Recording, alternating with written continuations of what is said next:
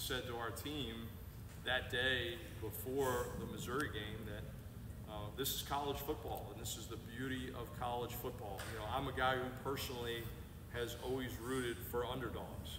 I grew up, you know, enjoying watching Army, Navy, and Air Force, and I couldn't wait to put on a Northwestern game or a Vanderbilt game or watch Rice or Tulane before Tulane. Now Tulane's pretty good, but back in the day, you know, Tulane would be a 3-9 team, and I'd be watching Tulane.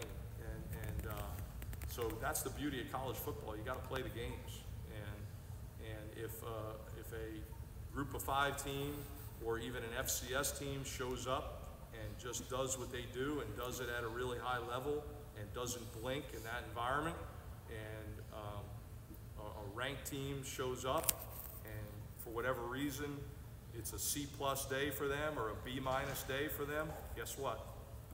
That's what happens, right? That's what happens. And so, and I've been a part of all of those games. You do this long enough, you see it all. And so nothing surprises me anymore. And Bowling Green was very competitive going in and playing Penn State, and took that game down to the wire.